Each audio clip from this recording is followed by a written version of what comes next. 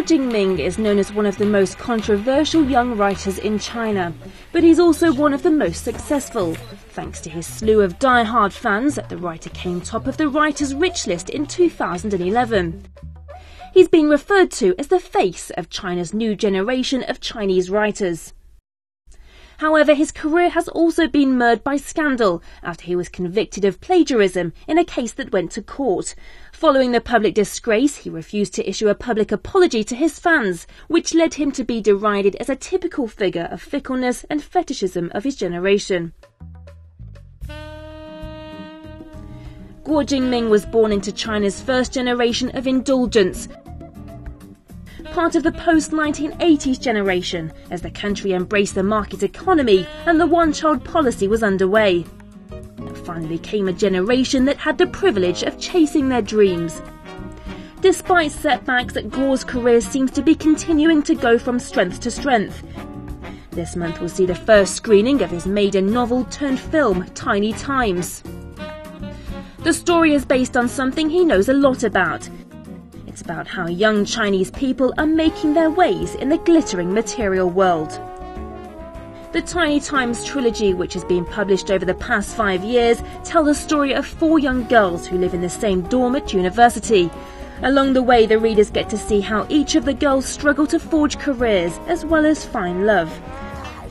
The kernel of the novel is about growing up. The characters in the story all come from quite different families, so each of them are poles apart in their dispositions. One is rich, another is poor, and one very shy, and the other a little mischievous. We see how they suddenly find themselves in a world of money and materialistic desire. The trilogy has been nicknamed the Brand Handbook. It's also been dubbed as the Chinese version of The Great Gatsby for its focus on luxury and high-end products. I intentionally chose to use detailed descriptions of the extravagant life, so that I could touch people on a general level. I do like to spark controversy, but this is actually reality. Other themes I tackle are the compromise and struggle we all face when up against the allure of the dazzling material world. Guo has been hailed as the voice of his generation, but the writer insists that his stories are more like his autobiography. Having grown up in a regular family in southwest China's Sichuan province, Guo admitted he was quite shocked when he first came to Shanghai, which is known as China's economic hub. The cost of living is getting higher and higher. There is no way people in my generation can live a good life simply by depending on our parents. I majored in art at university, and the first thing my teachers said to me was to buy a high-end DV or good camera. I guess this isn't such a big deal for families in Shanghai, but for me at that time, it was tantamount to buying a car. The style of life in this metropolitan frightened me.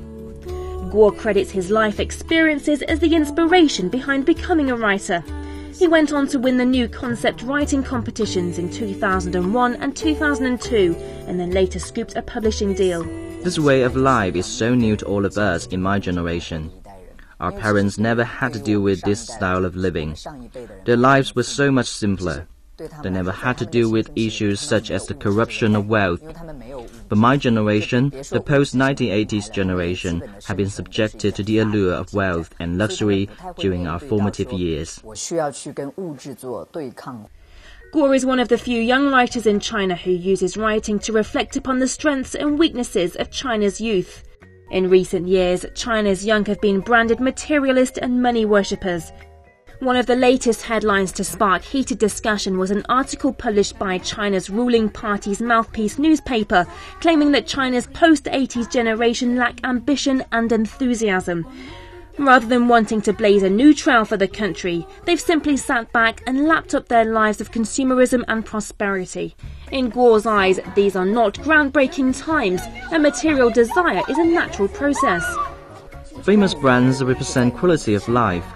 These brands have high quality and history, so even I enjoy buying these products if I can afford them. I have had to adjust myself and learn to play by new rules.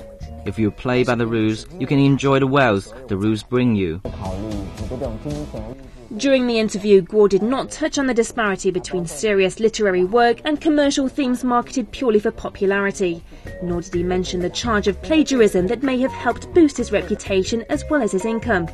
In a court case that lasted 3 years, Guo's second novel, Lost in the Dream, was confirmed as a partial copy of the work of a Beijing female writer. Guo shook off the aftermath of the scandal by looking ahead. In his later works, he's said to explore the motivations behind his actions, which some say could again be down to the arrogance of his generation. When it comes to his new film, Guo says he explores the antidote to the perplexity and loneliness of a child raised without any brothers or sisters. In the film, 4 girls find their way through life and are supported by their deep friendships. Unlike his early student days, Guo no longer has to worry about money. He's reported to have earned more than $15 million over the past 5 years. He now runs a publishing company that helps young writers fulfill their own literary dreams. Guo calls himself a rule breaker.